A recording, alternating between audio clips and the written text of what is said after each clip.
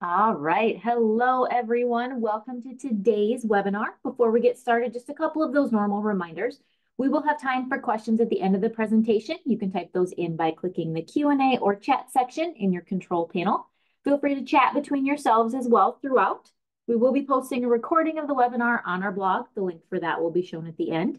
And if you'd like a PDF copy of the presentation, there will be a link to download that on that same post as the recording. If your question does not get answered today, or if you think of any new ones, please email our support inbox, which will be shown at the end as well. All right, so what is on the agenda for today? Functional fitness, functional strength training, functional exercise, or other terms you may hear that mean the same thing. So I'm not sure how many of you have heard of this term before. It's kind of been a buzzword for a little while. So what we're going to do today is we're going to talk about what it is. We're going to talk about the reasons we should pay attention to this type of exercise, this type of workout, and then why we should incorporate it into our daily lives, and then how to incorporate it into our daily lives. So let's start with the basics. What is functional fitness? In very basic terms, functional fitness is training your body for everyday activities in order to make that daily movement easier and safer. So think about the actions that you may do daily right now. Things like putting away groceries, carrying a laundry basket up the stairs, playing on the floor with your kids, your grandkids, your pets, simply getting up off of the floor after an activity. Or then think about things you have to do at work. You have to bend down to change the copier paper. You have to climb up into your truck. The possibilities and things are endless. So some of you may have no problem doing any of those things, right? Some of you may be in a place where you might creak or groan maybe a little bit doing them, right? And then a few of you may not be able to do some of those specific tasks at all at this point. So the goal of functional fitness is to be able to keep your body strong enough to enjoy a high quality of life at home and at work for as long as possible, to be able to complete those what we consider normal daily activities of living at home and at work, hopefully with minimal issues. Okay? Now, there are some out there that argue that any exercise can be considered functional because anything that improves your strength or your fitness is going to help you function better in daily life, which makes sense. I absolutely agree with that. But the difference with functional fitness is that instead of focusing on exercises for each individual muscle group, so like doing bicep curls, just your arms, then just doing calf raises for the back of those legs, isolating those specific muscles. With functional exercises, functional fitness, you work several of those muscle groups at the same time, and you try to mimic the movements better how your body moves naturally during the day, right? In different planes, different things, if we're getting into physics, right? We're not just going up and down typically with our arms. We've got different things in motion. So compound exercise is a term used to describe using more than one muscle group working together for the movement. So that's one type of exercise that goes into functional fitness. I'm going to go into some specific exercises here in a bit, but another example that I found that I like to use is think about if you're walking on the treadmill versus going on a hike. If you walk on a treadmill, that's fantastic, right? It has lots of benefits. The main benefit is going to be getting your heart rate up. You're strengthening your legs as well, but it's one movement, it's repetitive, it's on one plane, if you will, again, one direction. If you go outside for a hike, let's say, you're going to challenge other muscles. So muscles that stabilize your knees and ankles more. You're also going to work other areas like your stability, like your balance as well, because you're walking on uneven ground and such, right? So again, if we make our workouts closer to what we do in real life, it's just going to benefit us that much more. There's nothing wrong with other exercises. I feel like functional fitness is really about making your workouts more efficient as well, right? So instead of taking the time to work each muscle individually, you're working many at a time along with things like balance. So it becomes more effective, more efficient, because it can usually be done in a shorter amount of time as well. Win-win, in my opinion, with these types of exercises. And now I know a lot of you probably already do some workouts that may already incorporate these types of exercises with multiple muscle groups, which is fantastic. And you can also get really intense with the types of functional exercises you do. You've got the high intensity interval training, things like that. Today, we're going to keep it fairly basic, but just know that there are functional exercises that progress really with every fitness level. So just keep that in mind.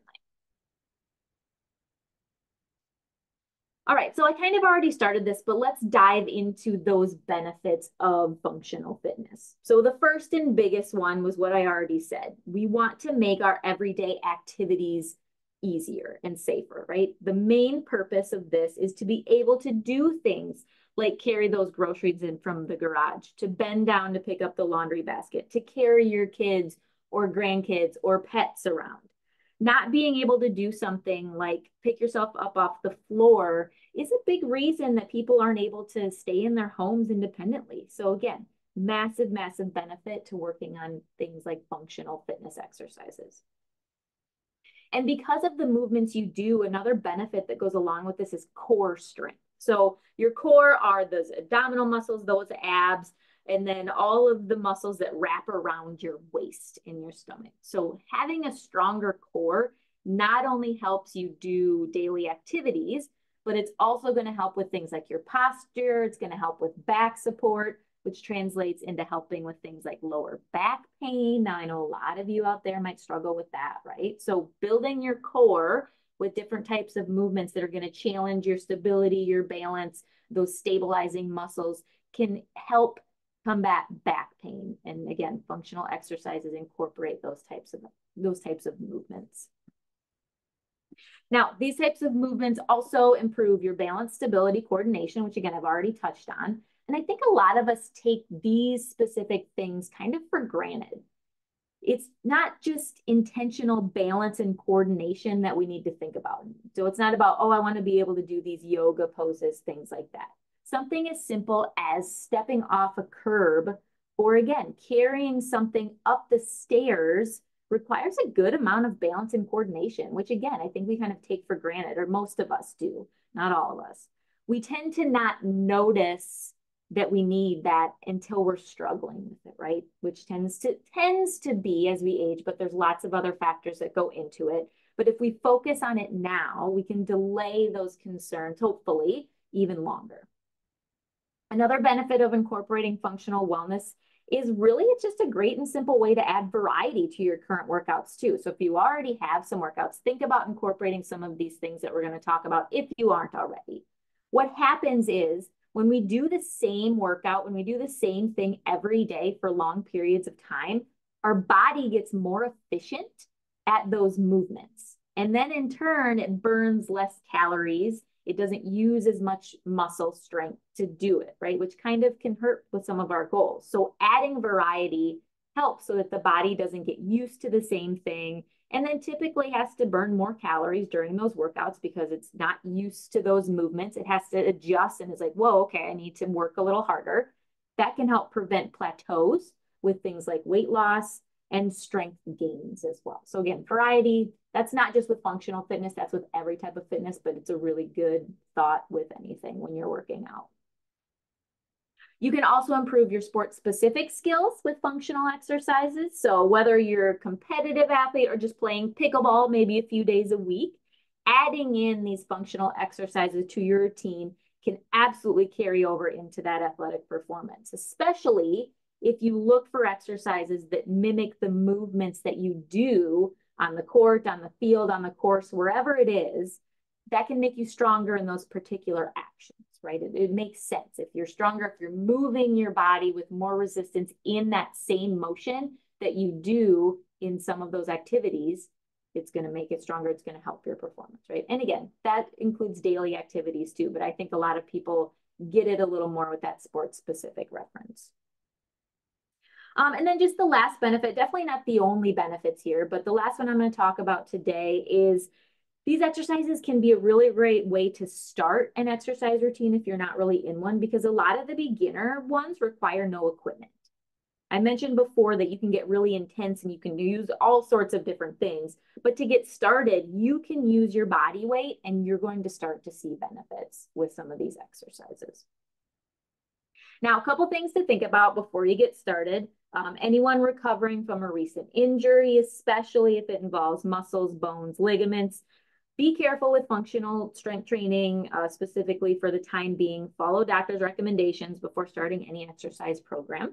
And then individuals with certain medical conditions, things like severe arthritis, osteoporosis, uncontrolled heart disease, different areas, again, not the only list, but things that might require modifications or alternative exercise options. So again, chat with your doctor, chat with your physical therapist, whoever you may be working with before starting a routine, just to ensure that it's appropriate for you. Okay, so let's get some examples of exercises that you can start incorporating that qualify as functional. Now, you probably have heard of all of these exercises, I hope anyways, because this is as simple as it gets, right? So I hope you're already including these in your exercise, but if not, here are some things to get started. Now, again, this is by no means all of the options, just some basic ideas to get you started. And these ones specifically, they're not all those compound movements, but they do all work multiple muscle groups. So if you are doing most of these, do some research, see how you can continue to progress. And another note, I'm not going to go in and describe how to do these exercises. So please be sure you're looking up how to perform them safely if you're not familiar with how to execute those movements. Okay. So let's start with push-ups, that top picture. Most of us are familiar with these, right? This exercise strengthens your chest, your shoulders, your triceps, which are the back of those upper arms, many muscles that you use when you're doing those day-to-day tasks. So working these muscles is going to translate into so many different things with everyday movement. So pushing open doors, again, carrying things, groceries, playing with your kids.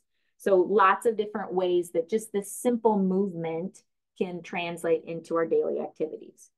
Now you can modify push-ups by going down on your knees instead of your toes. You can progress this exercise by doing things like incline push-ups, where your hands are on a bench or a step, or decline push-ups, where your feet are on a bench or a step. Those slight variations target just little different muscle groups, and they can also make the movement harder, typically do make the movement harder, depending on what exactly you're doing. Next are squats. So that second picture on the right there. Squats are going to work your legs, your core, which again, we talked about, those abs and the stomach muscles, and then your glutes, which are the butt muscles, right?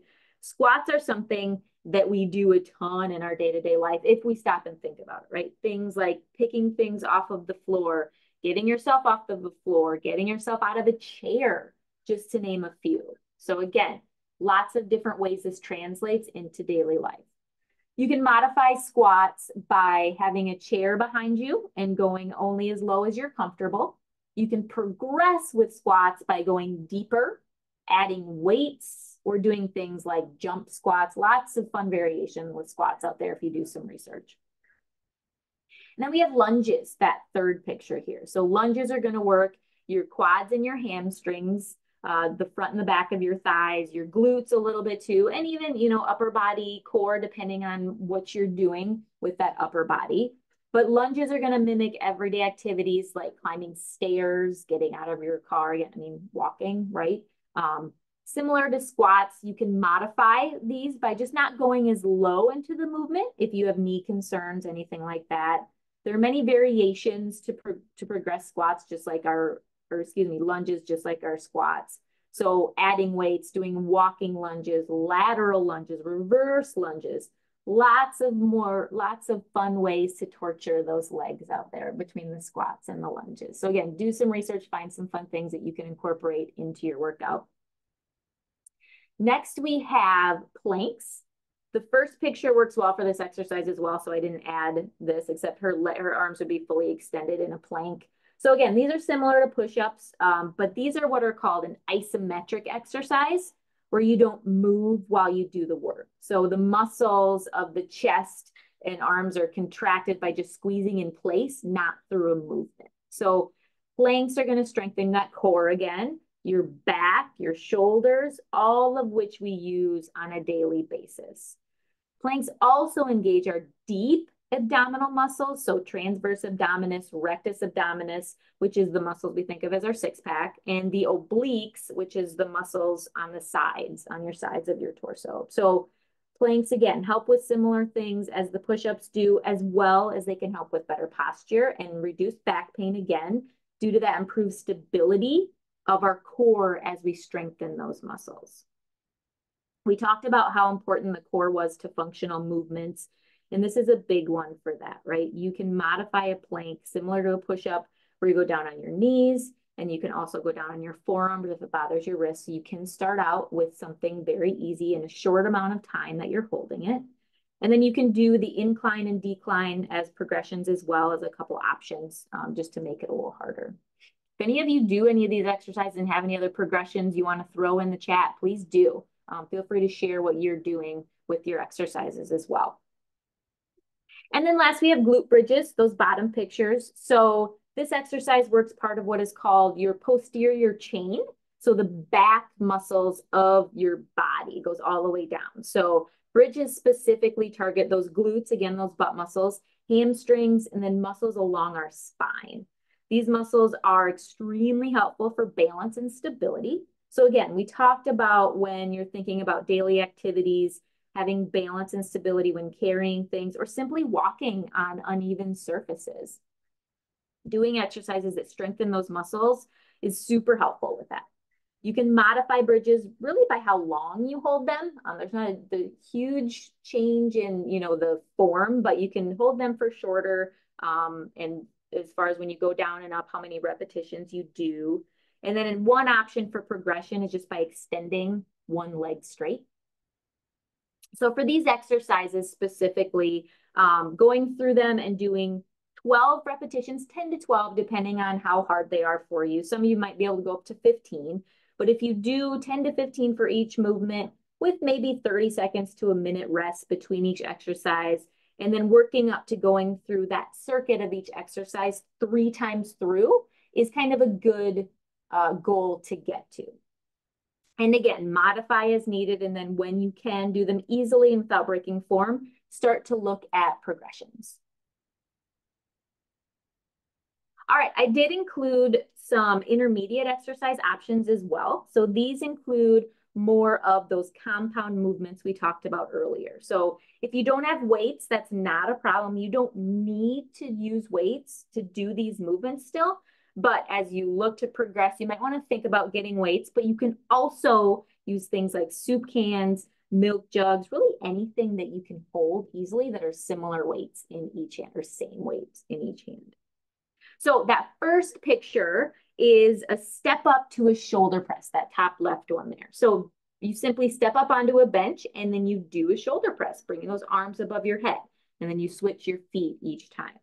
I really like this exercise because you can really see the way it translates into real life, at least for myself. Anyone out there height challenged like I am not a tall person, so I have to step up on a footstool to put away things in my kitchen on a daily basis, right? So this exercise mimics that almost exactly. Now, even if you have the luxury of being taller than me, there's still plenty of times where we need to lift things or want to lift things above our head, right? So it translates in many different ways. Now you can modify this exercise by either not adding weights, or you can keep both feet on that bench as you step up as well. You can progress by making the step higher and adding more weight to make it a little bit harder. Deadlifts are a great functional exercise as well, that second picture.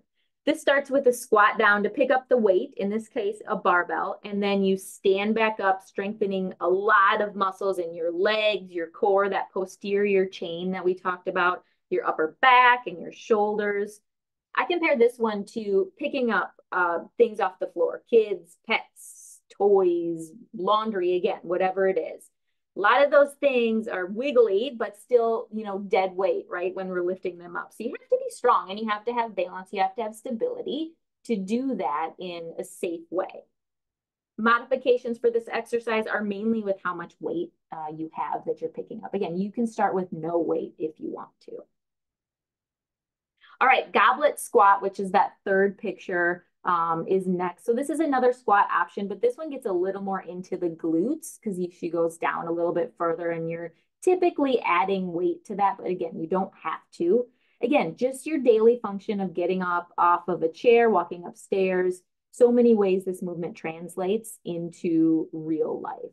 And again, modifications and progressions can come with how low you go into the squat, taking the weight away, or adding more.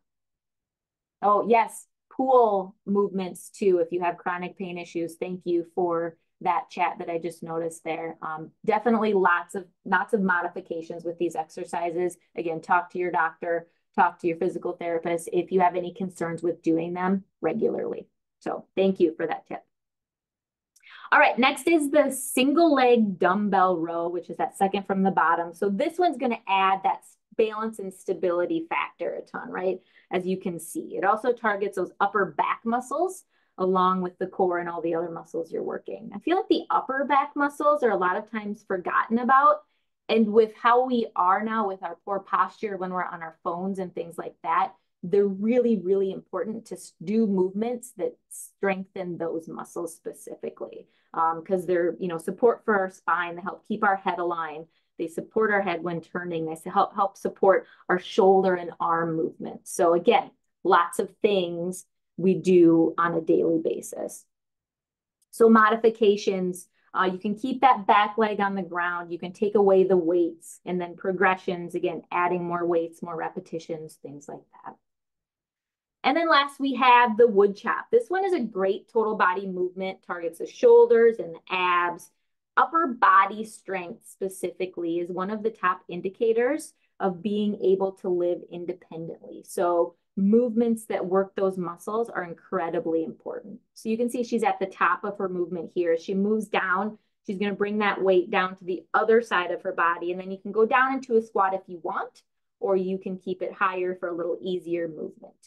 And again, weight is going to be the main progression or how many that you're doing. Don't forget to do both sides for all of the movements that you're doing one at a time. Or if you're standing on one leg, make sure you're switching to the other leg as well. So again, you'd aim for that same goal. Again, depending on where you're at, it's really going to be individual as far as how many you're doing. But if you're beginner specifically, 3 sets of those 12 repetitions of each exercise. If you're looking for a quick workout, again, 30 seconds to a minute rest between. You can modify that to make it a little more difficult too and get a little more into that cardio. So, just some things to think about. All right, as we wrap up here, just a few more things to consider. So like I mentioned, you don't have to use weights for any of these movements, but it will help you progress once you get to the point where the movements are too easy just to do with your body weight. So you can get weights if you want. You can also use resistance bands, which are really easy to store and are pretty cheap too. So that's another option as well if you're looking for different progressions. Doing those exercises all in a row for 3 times through that I recommended is what's considered a circuit, right? So circuit training is really effective and efficient. And I really like that type of workout because you can also incorporate some cardio as well. So working out for that heart and the lungs. So for example, if you do those squats first, for however many repetitions, then you can add something like jumping jacks as your next one before you would jump into like the lunges, right? So we're just adding in more components and it's still a nice, quick, efficient workout. Circuits are really easy to adapt and add different exercises each time to keep up with that variety that we talked about as well that can help keep your muscles guessing and make sure that you keep progressing with your fitness. And then another thing, I've said this a couple times or kind of in a roundabout way, adding balance training to your movement. Some of it's already built in with those exercises, but you can progress almost all of the exercises with a balance and stability progression. So you can add an unstable surface like a balance board or just a foam pad. Some people use those Bosu balls, which is like half of an exercise ball. That one's pretty challenging, so be careful if you're going to do that. Adding dynamic movements. So again, some of the exercises already have this, but if you can incorporate movements like lunges, step ups, lateral movement to like that, a shoulder press, for example, not just a step up. You can do different things while doing that upper body work too. So again, we're looking for things that challenge our balance and engage even more muscles that we may not even think of by just adding small movements to some of those exercises. More efficient, more effective. And then visual focus is another thing too. You can fix your gaze on a specific point during exercises. This can help work on balance and coordination as well. So something, again, same movement, just try to focus on one thing. It can just help a little bit. And then don't forget about that core. I've said that word a lot today. You can actively focus on squeezing and engaging those ab muscles while performing any of these exercises. And also when you're just sitting right now, like if you can squeeze that core in, you're getting that isometric exercise without even doing anything. So again, that strong core contributes to overall stability, overall good balance, things like that. So with your core, don't just wait to do it while you're exercising or specific exercises that focus on the core. Do it with every exercise you're doing and do it while you're just sitting in the car, at your desk, anything. All right, that is all we've got for today. So again, just to summarize, it's really just about being aware of the exercises out there that can really help your daily living. So if you're not working out right now, these are great things to get started with. If you already have a great routine, just take a look to make sure that you're including functional fitness in those workouts, right? And then make sure you continue to progress to keep seeing great benefits. Don't forget about that. And then get started, right? Your future self will thank you. So get started today with all of this fun stuff, right? All right, I'll have time for questions here, but let me just go over what our next webinars are coming up. August, we're going to talk about sleep. We did this webinar a few years ago, but it's always good to reiterate the importance of sleep. So we'll talk about that again. And then fad diets in September. I feel like that's going to be a big one. We'll talk about just the different types of eating that are out there, you know, what experts kind of say as far as what you should look for with your eating specifically. So we'll get into that. That's going to be a popular one. If you do get lifestyle rewards points for watching the webinar and answering the questions, these are going to be your questions. So I'll give you a second to do a screenshot if you're able to. Most of you don't need to answer the questions. I think I say this most times, but if you do, these are what they're going to be. These will be on the slide deck that you can download on the blog post as well. So if you don't catch them right now, you'll be able to see those if you go onto our blog and download the slides as well. Or you can watch the recording and pause it too. So yeah, you can get I see a question, you can get a copy of the presentation on our blog post. That's going to be posted within the next, with the holiday. I'm hoping we'll get it posted today. If not, by Friday, it should be posted for you on our blog, which I will change over here. So in the middle here, healthcheck360.com/blog, that's where you're going to watch the past webinars. That's where you can download the slides. That's where you can register for upcoming webinars. And then we are on social media, all that fun stuff. So check us out on there. And then if you do want to chat with a health coach, you can give us a call and set up a time to talk, or you can email healthcoach@healthcheck360.com, and we will be more than happy to answer your questions.